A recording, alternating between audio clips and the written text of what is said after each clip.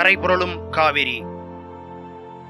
தாகத்திற்கு தண்ணீர் கேட்டு தரமாட்டேன் என்று மறுத்த மனசாட்சி இல்லாத மனிதர்களை எல்லாம் புறம் தள்ளிவிட்டு வெள்ளமாக வெளியே வந்து தமிழகத்தினை தாளாட்டி கொண்டிருக்கும் நமது காவிரி தாயை கையெடுத்து வணங்குகிறோம். செவன் ஸ்டார் இந்திய தொலைக்காட்சி நேயர்களுக்கு வணக்கம். இப்போது நாம் ஆர்ப்பரித்து ஓடுகிற, அலைவீசி ஓடுகிற, வெள்ளமாக மாறி ஓடுகிற காவிரி கரையின், அதாவது கொள்ளிடம் ஆற்றில் நின்று நாம் பேசிக் கொண்டிருக்கிறேன். வரலாறு காணாத இந்த ஆற்று வெள்ளமானது மக்களுடைய மனதை மகிழ்ச்சி பெருக்க ஏற்படுத்தி இருக்கிறது.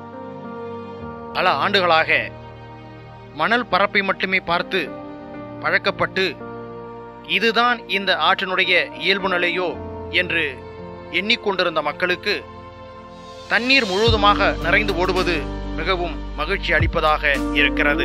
நமது அண்டை மாநிலங்களான கேரளா மற்றும் கர்நாடகாவில் பெய்து வருகிற கனமழையின் காரணமாக தமிழகத்தின் பெரும்பாலான ஆறுகள் கரை புரண்டு ஓடுகின்றன.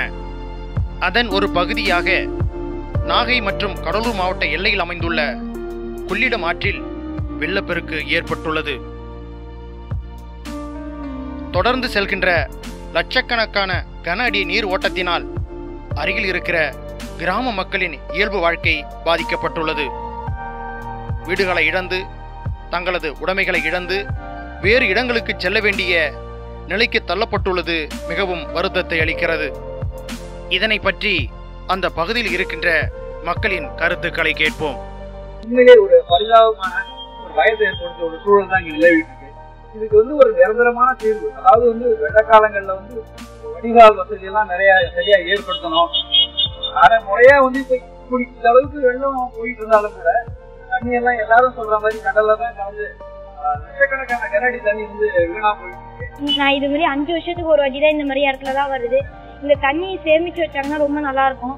சேமிச்சு வச்சு விவசாய நேரத்துல நிறைய இடத்துக்கு விடலாம். இதுவரையும் லைஃப்ல இந்த என்னோட 20 இயர்ஸ் ஆகுது. இதை பார்த்தா நம்ம தண்ணி கொள்ளிடத்துல வந்துட்டு இருக்கு. இவ்வளவு தண்ணி நம்ம வேஸ்டா இந்த கடலுக்கு போயிட்டு இருக்கு. ஆனா இங்க நிறைய இங்க லோக்கல்ல நிறைய பேருக்கு பாதிப்பு ஏற்படுத்துது தண்ணியால. சந்தோஷமா இருக்கான தண்ணி வந்துட்டு இருக்கு. எதுக்குமே பயன் இல்லாம வேஸ்டா போயிட்டு கடல்ல கலந்துட்டு இருக்கு. நாங்கள் விவசாயத்துக்காக போராடிட்டு இருக்கோம். ஒரு சொட்டு தண்ணி கூட எங்களுக்கு கிடைக்கல. ஆனா இந்த பகுதியில் ஏழை மக்கள் இந்த கரையோரம் வச்சுக்கிறாங்க. அங்க ஒரு 3 கிராமங்கள் இருக்கு. இந்த 3 கிராமமே இந்த தண்ணியில மூழ்கப்பட்டிருக்கு. இதுக்கு போதிய தடுப்பணை கிடையாது.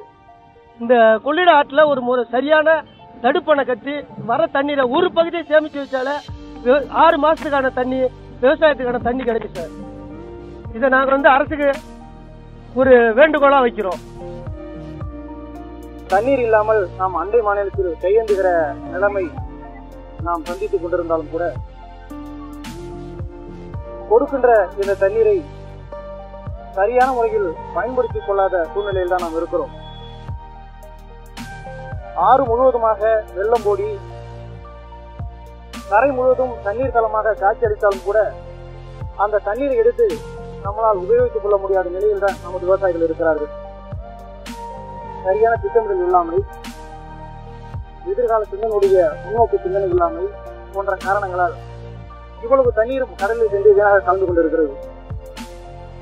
இதற்கு தேவையான தடுப்பணைகள், ஏரி குளங்கள் இதற்கு நிரப்பப்பட்டால் மட்டும்தான் வருங்காலத்தில் நமது விவசாயிகள் வயிறார சாப்பிட்டு நல்ல முறையில் உழைத்து வாழக்கூடிய வாழ்க்கை வாழ முடியும் என்ற நிலையிலே இருக்கிறார்கள். அரசாங்கம் இதற்குரிய நடவடிக்கை எடுக்க வேண்டும் என்று நாங்கள் விவசாயிகளின் சார்பாக கேட்டுக் கொள்கிறோம். நன்றி, வணக்கம்.